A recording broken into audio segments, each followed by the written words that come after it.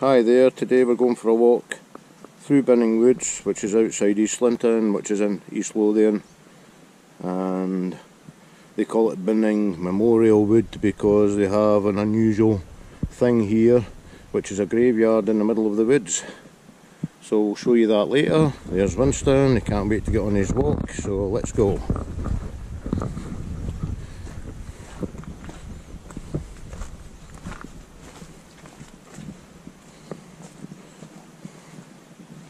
Hello, say hello, Winston. Winston, see, you got to say hello. Hey, hey. Ah, he's too busy having a sniff. So these are nice woods. I've been here, I only recently found these woods because I've lived in East Lothian all my life, and it's only last year I think was the first time that I ever came to these woods. And funnily enough, it was a guy from Edinburgh that told me about them, and I never knew they existed. And they're a great place to go for a walk with the dog because they're peaceful. I wouldn't be here if it starts getting dark, because a few months ago we came here, it started to get dark about 4 o'clock and we just completely got lost. It was just pure luck that we managed to find our way out of the woods, or we would have been in them all night. And stupidly enough, I left my mobile phone at home, so I couldn't get in contact with anybody. Here we go, he must have seen something. Come on, let's go, never mind that just now, we'll go for walkies first. Yeah, so all the ground looks the same when it gets dark, and the paths just disappear, and it's very, very tricky. Even though you have a rough idea, you think you know the way you're going, or the way to get back, you find out that it's not that easy, because it all looks the same. He just saw a pheasant there and he had a wee go at it, but pheasant is faster than him.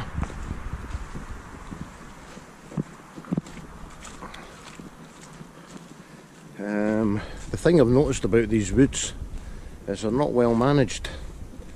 There's a lot of rhododendron bushes sprouting up.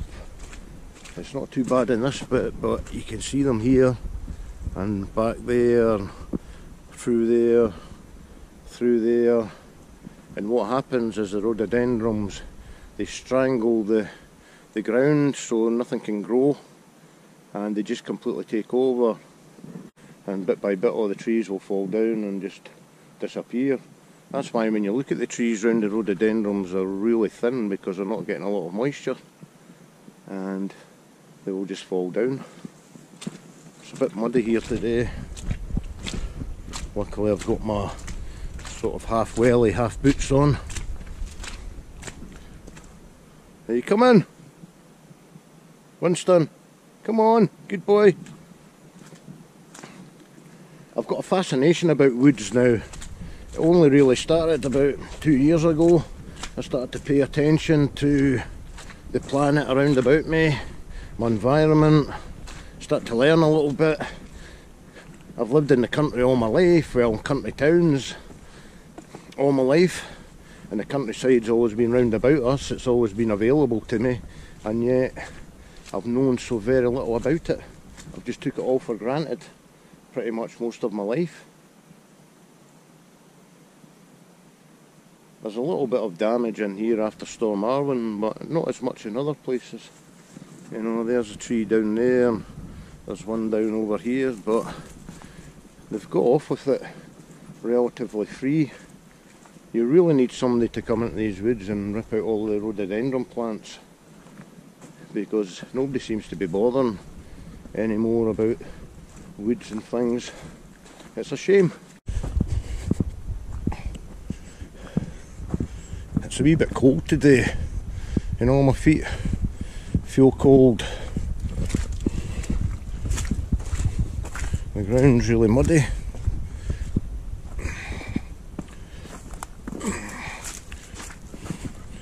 The dog's smart, he doesn't walk in the mud. Not like me, aren't you? You're a smart boy, aren't you? Eh? Where's the stick? Get the stick.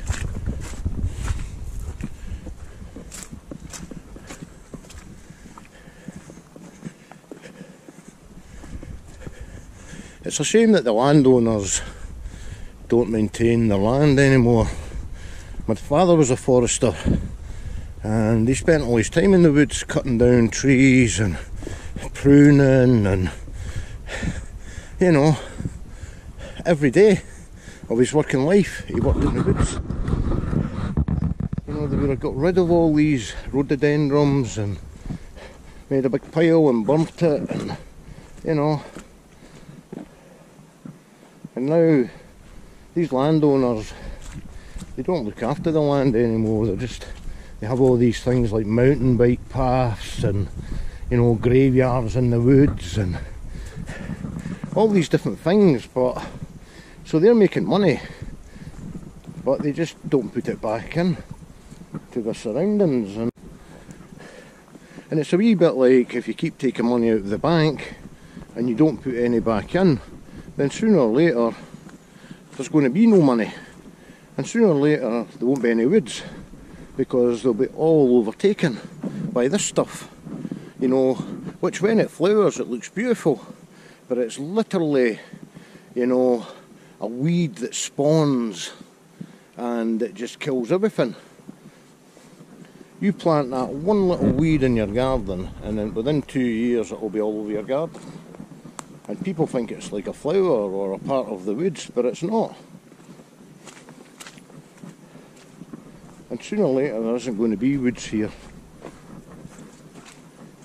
I don't know what's going to happen in the future for future generations, because we don't seem to care about them anymore. You know, I don't think any past generation ever cared about a future generation. You know, I think we were just lucky in the sort of from the 50s up till the 2000s that nothing's really went wrong in the world to affect us too seriously. But I think future generations they're really just going to have nothing. We're going to make sure of it, you know, that they'll have nothing. And that's such a shame. I don't think it'll happen straight away, you know, but I think there will be in the next 50 years big changes in the world. Changes in our freedoms, changes in how the planet looks. I don't think people care. They haven't woken up to the fact yet that, you know, it's all in our hands. This landowner that owns all this land, he should be paying people out of his riches to sort these woods out, you know, or even trying to organise volunteers, because there's volunteers that would come in these woods and cut all this down. You know, they're doing it in Gifford. I actually helped do it a few weeks ago, and we burnt we chopped it up and we burnt the rhododendron plants, or the rhododendron bushes I should say. Well, anyway, I was watching that news today, or the news today, and all this stuff about the Conservative Party, did they have a Christmas party last year, and, you know, well, nobody else did. You know, it's so annoying that people even would suspect that politicians would tell the truth. I mean, all my life, and I'm 57, I've been brought up to believe that politicians just lie all the time and evade. Their job is to evade questions, evade the truth, and blame each other for everything. And I don't think it matters these days what party, whether it's the Tory party, whether it's the Labour party, the SNP party. I don't think it matters. I think they're all just liars and devious, and they were all telling us to stay in, and they were going out and enjoying themselves right at the start of the pandemic, you know, and a lot of them got caught, but a lot of them didn't get caught. Even these chief medical people were doing the same thing. The one in Scotland that, you know, she was telling everybody on TV to stay indoors and not to go out unless it's necessary, you know, even to do shopping. And she's away partying and visiting her mother and, you know, all these things, telling everybody else not to do it. So, for me, personally, I don't think politicians will ever be honest. And it's just a case of voting in the best of a bad bunch, really, when you go to the polls. Because it's certainly, you know, I've came to the crossroads. Which way do I go? I think I'll go straight on, although there's another big tree down here. They're certainly just taking all the people in the country as fools. You know, all this Brexit stuff they talked about, it's just total nonsense. We've had Brexit, and we're not any better off. You know, they told us that everything was going to be better, and everything's turned out to be worse. You know, I know in Scotland we didn't vote for it because Scottish people are a wee bit more sensible, and they could see that they were being spoon-fed a lot of lies by people like Farage and Johnson and, you know, these extremists, Rees-Mogg, what was the wee guy that used to be always, I can't remember his name, he was always shouting about foreigners coming into the country, they kept putting them in prison. Tommy Johnson, was it? Tommy Johnson? Tommy Robinson, that's who it was. You know, all these people telling us how great the country would be, how we would have these big American deals and we didn't need Europe and everything would be cheaper. And what's happened? Everything's more expensive. We don't have any American deals because Biden got into power, and Biden's for Europe. He's not a Europe skeptic. He comes from Ireland and he's for Europe and he's for Ireland in particular. So there's no big trade deals. We've just been conned by these liars, and you know, that keep telling us all these things, and it's not nice. This right-wing extremism that goes on now, it's everywhere. You know, it all started with Trump. You know, let's not believe what anybody says. Everything's a lie apart from what I say. You know, there's no COVID. You know, there's no there's nothing bad's happening to the planet. Just believe what I tell you. Let's just make money, you know, and forget about future generations, forget about everything. You know, and people, you know, they bought all those lies, and now we're worse off. In every department, everything in this country has been worse off. The food's expensive, the fuel's more expensive, houses prices have gone up, everything. And I know that these liars that are in government will blame COVID-19 for everything, because that's easy for them. That's been like the biggest gift horse they've been handed. And never look a gift horse in the mouth. That's what Boris Johnson will be saying. So let's blame the demise of the NHS, let's blame the price rises, let's blame everything on COVID. Planting was completed in 1960, and I think that's the last time any kind of maintenance has took part or taken place in these woods. Certainly looks that way. So that would be 61 years ago. And I think they've just been left to their own devices since then. I could be wrong, but it certainly doesn't look like anybody's done anything. Although there does seem to be a big clearing here for some reason, and it looks like somebody has been camping here at some point, because there's where the fire is, and he wants his stick again. So let me throw my stick.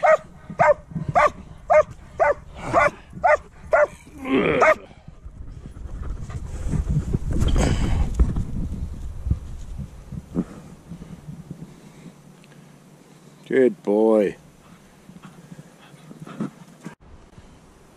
A few weeks ago when I came in here, it started to get dark and I got lost. And this is the path that I was looking for, and I couldn't find it because when it was dark, it all looks exactly the same. All you see is leaves and trees. And I took a path over there that took me further into the centre of the woods, instead of taking this path that would take me down towards the road. So I need to remember that for the future. because it gets dark quite early. Wait now, because he wants to throw his stick again. Whoa.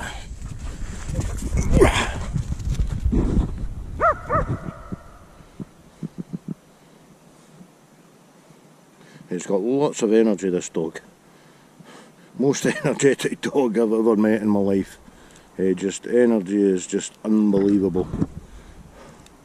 He never stops. He's always whinging, or ever since he could first make a sound, he started whinging or barking, and he's never stopped.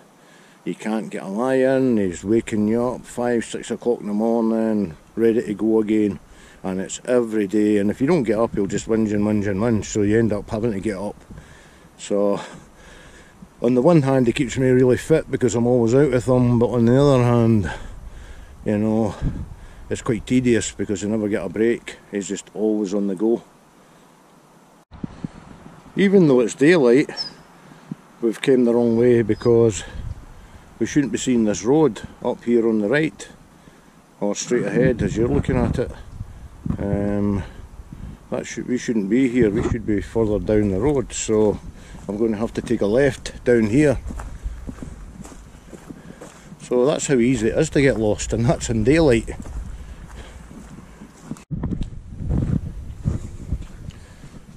So I've been watching the news recently about this little boy that got murdered, and you know, all these people in power are saying, yeah, lessons have been learnt, and they never learn any lessons. It's just more lies, because things are worse now than what they've ever been, you know. And what they will do is they'll blame it on some social worker who's down the bottom of the heap, and the lowest person that can take the blame, that's who will eventually get blamed for the death of that child. And I work in health and social care, and I know that that social worker would have turned up at the house on that day to visit that child, and they would not have questioned very much, because they would be terrified that the parents would say they're discriminating against them, or put in some fictitious report about them, and they would lose their jobs. So everybody in social work at the moment, instead of lessons being learned, they're terrified to do their jobs. I was in a position once where I saw this guy that I was working with, he had learning disabilities, and I believed he was being abused. And the person that was abusing him was an African man. And when I went to report the abuse, the first thing I was asked was if I was racist or not. And I was made to feel, you're only reporting this guy because you're racist, not because he's doing anything wrong. And the abuse went on for a long time after I reported it, but it eventually came out and people saw the truth, eventually. But it took a long time, and if those people hadn't said that to me and just followed up on what I had said, you know, I was turning up at work and this resident had bruises on his body, his money was disappearing, his soap, even his toilet paper, his food, everything was disappearing, and it was always when this guy was on shift. So this is us coming into the graveyard that I was talking about. Really unusual. It's in the middle of the woods. Some graves don't have any writing, they're just mounds in the ground, like this. I'm not sure how the animals don't dig them up, but they don't seem to. They're all over the place actually. Oh, here's one here.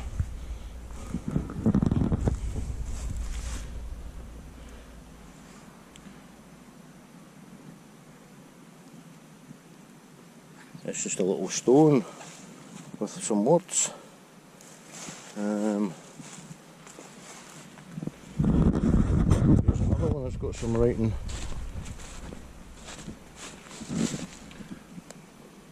A life is a journey, see you at the next stop. Carol Mabon Hudson, forever in our hearts. I don't know what to make of it, you know. It's almost like when you die, you're dead, so does it really make a difference where you're buried about? Because your body's going to go back to the ground anyway, no matter where you get buried or cremated or whatever. So I really don't understand what it's all about, but it's quite a big one. I believe it's quite expensive to get buried in here. I haven't looked into it, but I spoke to somebody about it and they said it's quite expensive. Carol Blaine, 1941 to 2016. A loving and caring wife. She inspired all who knew her and will remain forever in our hearts. What do you think, Winston? I think I need to get out of here because there is a real sort of horrible smell of death. You can really smell it in here, and it's overpowering. I've smelt dead bodies on a few occasions, and it's an overwhelming, overpowering smell, and I just feel I need to get out of here. It's not a nice smell at all. I don't know what I think about it. I think, you know, when I die I don't really care where I'm going to get buried. I know the Christian faith believe that you should be buried because when Jesus comes back all the people are going to be raised from the graves and taken to heaven, and it's a nice thought, you know. So I think I'd like to be buried, just wait for that to happen. I don't know what I think. Religion's a sort of funny thing, isn't it? Because people genuinely believe what they believe in, you know. And oh, that was really overpowering, that smell. I wasn't expecting that. I've been in there before and I haven't smelt that, but I think it's because of the ground. You know, they've got a little wooden church here as well. Tiny little church building in the woods here. Come on! A little wooden outhouse kind of toilet thing there as well. Just there.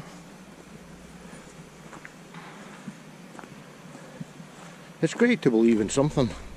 It makes life worth living, not to just think that there's nothing there at the end of it all. What was the point of it? You know, so it's nice to think that you're going to go to heaven and all the pain you've suffered in the world is going to go away. And I believe that because I want to believe it. You know, I want to believe it's true.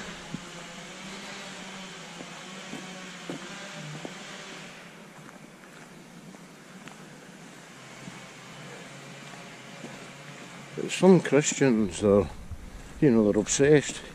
You've got right-wing Christians now that are obsessed with money and Donald Trump and all this stuff, and it just doesn't seem to be what the Bible tells us, you know. So I kind of try and stay away with that and away from that stuff, and just believe that, you know, there's a place in heaven for me after this life. I don't think I'd like to be buried out in those woods. I find it quite creepy. There's a woman sort of sneaking about in there. Anyway, that's our walk just about over. You can see the car park at the end of this road. It's probably just maybe 3 miles, 2.5 to 3 miles. And Winston's enjoyed it, I've enjoyed it. So we'll say goodbye from him. Mr. Winston. Winston, you could say goodbye? Goodbye. And goodbye from me, Mike. Bye.